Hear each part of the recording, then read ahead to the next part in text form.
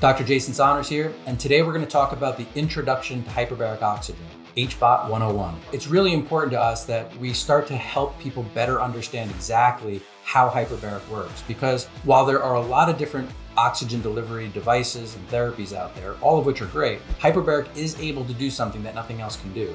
And I think it's probably one of the most misunderstood therapies out there.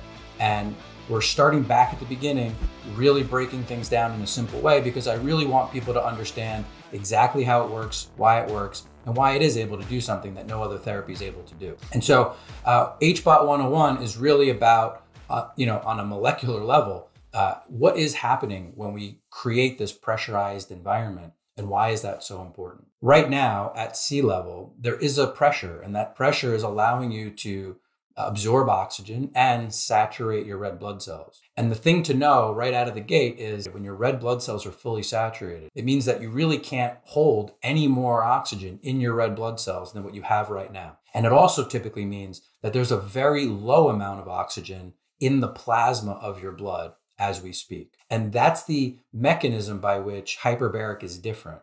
And that's how by increasing the pressure of your environment, it's increasing the amount of oxygen you're absorbing. Your red blood cells will still be 100% saturated. But what we're really doing is we're bypassing the red blood cell carrying capacity, and we're starting to utilize the plasma, which normally contains very little oxygen, to all of a sudden become a reservoir able to hold very, very high amounts of oxygen in the right environment. So let's talk about how that happens. The first thing to understand is that oxygen absorption happens because of diffusion. Diffusion is the passive transport of molecules from high concentration to low concentration. The rate that those molecules will move from high concentration to low concentration is very specifically related to the differential in the gradient. In other words, if you had 50 things on this side and 49 on the other side, there's not a whole lot of influence to move the 51 over to the other side. However, if you had 100 units on this side and only 1 or 2 units on this side, that driving force, the differential in the gradients, is much higher. And as a result, the influence of moving those molecules from high concentration to low concentration will be much stronger. And ultimately, things move down their concentration gradient all the way up until they reach a point of equalization or saturation. In other words, let's say we had 50 on one side and 50 on the other side, they would cease to move. With hyperbaric oxygen, that typically never happens because the cells are always metabolizing oxygen. And as long as cells are alive and metabolizing the oxygen, there's always going to be this need or this usage of oxygen and the drawing of oxygen from circulation into your cells. The other thing that we know is that when we're hiking, let's say to some altitude, or we actually get in an airplane, go from sea level to Denver or even higher, let's say Mount Everest, what we know is that the higher you get away from the Earth's surface, the harder it is to breathe. And the thing that we all say to each other is there's less oxygen at altitude. And while that is true, it's not a less percentage of oxygen. That's really something I want people to understand. Air is 21% oxygen at the surface. Air is 21% oxygen at the top of Mount Everest. It really doesn't matter where you are. Air is always 21% oxygen. But what happens is as you go up in elevation, you lose pressure. And so the molecules get further and further apart. And so every time you take a breath in, you're bringing in less molecules of oxygen, which means the pressure of oxygen is lower, which means the driving force of oxygen into your plasma is not as strong, which means your red blood cells will not become as saturated, and they need to work harder in order to deliver the oxygen. So you'll see that respiratory rate goes up, heart rate goes up, because your body's going to work harder and harder to try to bring oxygen to the working tissue. Now, let's say I lived at sea level for a while, and then I moved to Denver. There would be a period of time where my body feels like it has to work harder in order to deliver the oxygen that my body requires. But over time, I'll adapt to that. And the way we adapt to that is we literally build more red blood cells. In other words, if I can't fully saturate my red blood cells as much as I want to, I need more transport vehicles. I need more red blood cells to get as much oxygen as they can so that I can deliver oxygen to all my other cells. And so that's the adaptation that we get once we live at altitude for a period of time. So what is hyperbaric? Hyperbaric is about increasing pressure. It's about going now below sea level. So if we want to go below sea level, all of a sudden the pressure of oxygen, it's the opposite of altitude. The pressure of the oxygen increases dramatically. And as we increase the pressure of the gases around us, when we breathe in more molecules, which creates a greater differential pressure gradient between our lungs and our circulation, which is a larger driving force for that oxygen to be absorbed into the plasma of our blood. Just to give you an idea of how powerful it is to go below sea level. At 1 atmosphere, which is sea level pressures, at 1 atmosphere, if I wanted to climb high enough to find half of an atmosphere, to cut my pressure in half, I'd have to go about 23,000 feet above sea level in order to get half of an atmosphere. If I was at 1 atmosphere and I wanted to double my pressure, if I wanted to see how far do I have to go below sea level in order to double the amount of pressure, it's only 33 feet. And so because of how quickly pressure increases as we go below the surface, it makes exposing people to very high pressures, or I should say higher pressure gradients of oxygen, very, very easy inside of a hyperbaric chamber, because it's not a lot of depth required in order to create that process. So at sea level, there's just the right amount of pressure required for the red blood cells that we have to become fully saturated, 100% saturated, which allows those red blood cells to carry as much oxygen as possible and bring that all the way down to our cells, and then ultimately deliver that oxygen to our cells. And as long as we're basically fully saturated, we can use, a pulse oximeter. I'm sure you've all seen them. So you put a pulse oximeter on your finger, and as long as you're relatively healthy, there's no cardiovascular or respiratory issues, no problems with your lungs or your heart, you should be about 100% saturated, maybe 97 to 100% saturated if you were to look at it on a pulse oximeter. And that's how normal circulation works because of the pressure of our environment, the pressure of our atmosphere. But inside of a hyperbaric chamber, what we're doing is we're changing atmospheric pressure. We're going inside of a device. We're creating an increase in the pressure around us. We don't feel that on our bodies. It's just the gas around us. Just like you don't feel your atmosphere right now, or you don't really feel pressure, let's say when you're flying in an airplane, you don't feel the pressurized cabin other than in your ears. But we don't feel the pressure on our body, but as a result of pressurizing the atmosphere or the environment around us, we can change the way our body is absorbing oxygen, and specifically, we can change the amount of oxygen we're absorbing. And this is governed primarily through 2 gas laws. There are more, but for the most part, Boyle's law and Henry's law are the ones governing the majority of how hyperbaric works. And so Boyle's law says, as I compress a gas, I can create that same amount of gas in a much smaller space. And then there's Henry's law, which says, if I compress that gas and I hold that gas compressed in a smaller space over a liquid, I can now dissolve that gas into the liquid that I'm holding it next to. Probably the easiest example to understand this is a bottle of seltzer. If I showed you 2 bottles of water, let's say, one had gas in it, seltzer, and one didn't, but we hid the labels from you, just by looking at them, it might be hard to tell which one is which. Sure, you can squeeze it, right? Or you can shake it, but if you couldn't touch it and you were just looking at the 2 bottles, they would pretty much just look like 2 bottles of water. So in order to really know which one was which, you'd have to open the bottle. And what happens when you open water? Nothing. But what happens when you open a bottle of seltzer? All of a sudden, those bubbles start coming to the surface and they start leaving the bottle. And if we poured those out, we would see that difference very clearly. So the same is true inside of a hyperbaric chamber. With the bottle of seltzer, what we did was we took water and then we pressurized carbon dioxide. We held the carbon dioxide next to the water, and that carbon dioxide now got dissolved into the water, and then we put a cap on it, and now that's a pressurized liquid. Carbon dioxide used as the gas and the water as the liquid. In a hyperbaric chamber, what we're doing is we're pressurizing oxygen, and then we're holding it over your body, which is primarily liquid, but mostly for your plasma. And so all of a sudden, as we hold the higher pressure of oxygen over the liquid portion of your blood, which is plasma, we're able to dissolve much higher levels of oxygen into your plasma than what would normally be found under normal circumstances. And so long as you stay inside that chamber, the amount of pressure you're being exposed to, the percentage of oxygen that you're breathing at the time, and then the length of time you're in that chamber, you're just going to keep absorbing more and more oxygen being dissolved into the plasma of your blood. And then, just like the seltzer, as soon as you open the seltzer bottle and those bubbles start coming out, well, when you get out of the hyperbaric chamber, the same thing happens. There's no more pressure or extra pressure to keep that extra oxygen into circulation. And so that oxygen starts to literally bubble out of your circulation. You won't feel that. You have no perception that that's happening.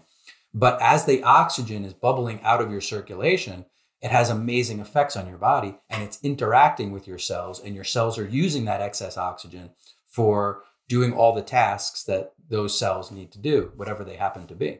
Inside that chamber, as we're pressurizing that gas and you're breathing it in, and that creates a pressure gradient, which is driving more oxygen into your circulation. And then that increased pressure is then driving more oxygen into your cells while you're in the chamber. So about half of the therapy occurs while you're inside the chamber itself.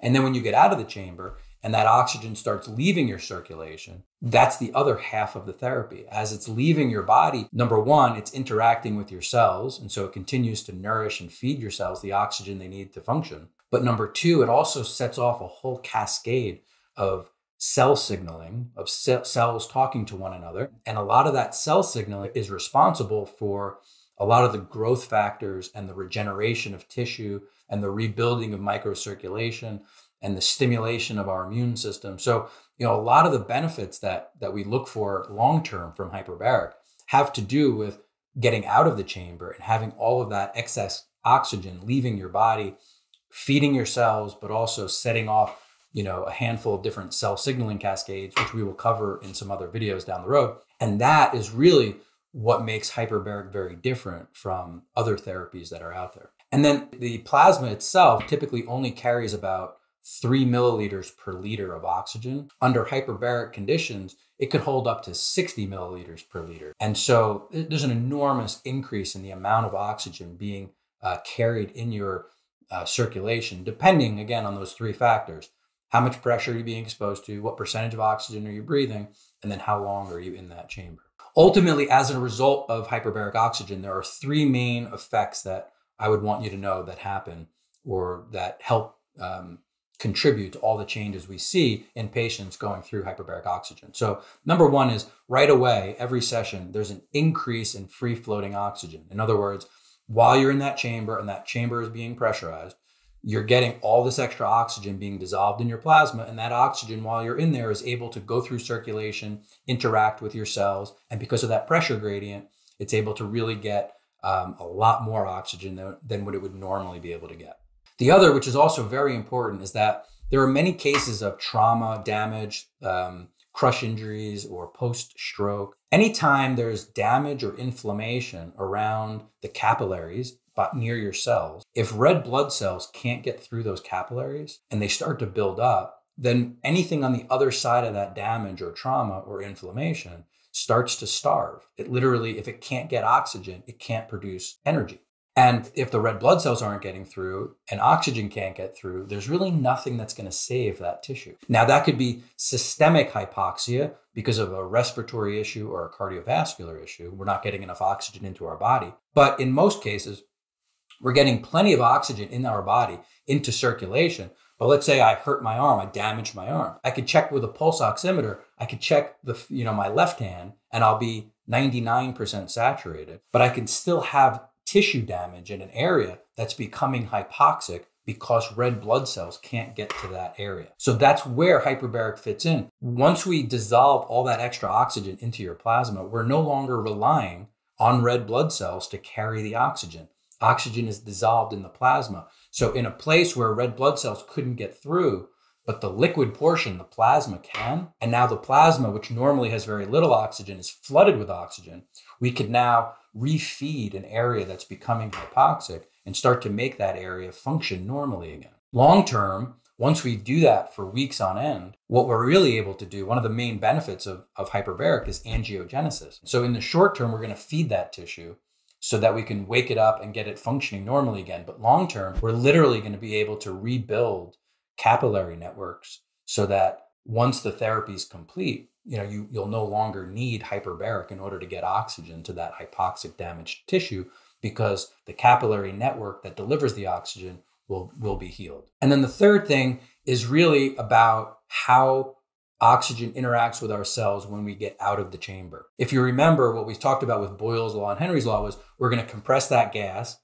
and then we're going to hold that gas over a liquid, which is going to dissolve the gas into the liquid, which is, for us, it's oxygen being dissolved in our plasma. And then when we get out of the chamber, that gas needs to start coming out. Well, there's a certain distance that oxygen can typically travel when it leaves a capillary to interact with a cell. But when you get out of a hyperbaric chamber, because of that loss of excess pressure, the gas comes out at a much higher rate.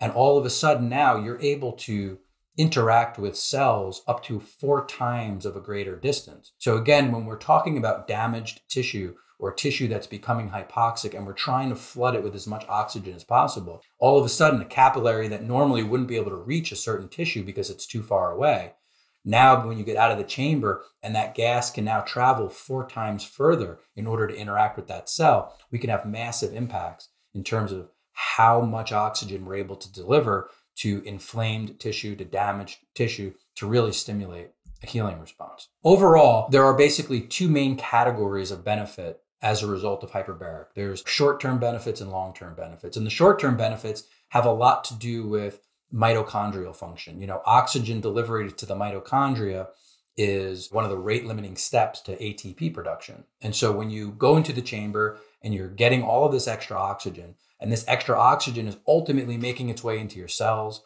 and into your mitochondria, you're now able to upregulate ATP production, upregulate energy production.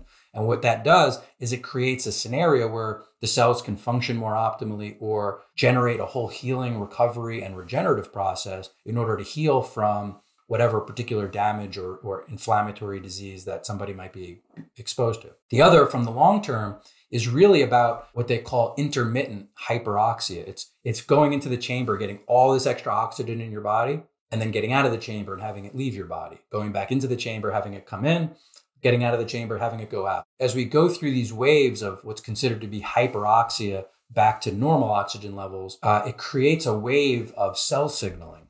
And a lot of the research right now coming out is looking more at that cell signaling and trying to understand that better, because that seems to be, if not as important, potentially even more important than the mitochondrial effect, because it's the cell signaling that seems to have an effect on cytokines and inflammation. It's the cell signaling that seems to have an effect on stem cells and regenerative therapies and growth factors that are all stimulated to really create a massive healing response inside of tissue. And so that cell signaling cascade from the wave of hyperoxia over weeks and months seems to be the most important in terms of long-term benefits from hyperbaric. But ultimately, both are true and both are important. There are these short-term benefits, of course, of every session, and then there are these long-term benefits of going through a series or a protocol of hyperbaric over the course of weeks and months. And together, that leads to the majority of the changes that we see in hyperbaric. And over the next few videos, we're going to discuss a little bit more in depth what are those mitochondrial changes that occur, and then separately, what are those cell signaling changes that occur as a result of hyperbaric. So we'll see you next time. Thanks again.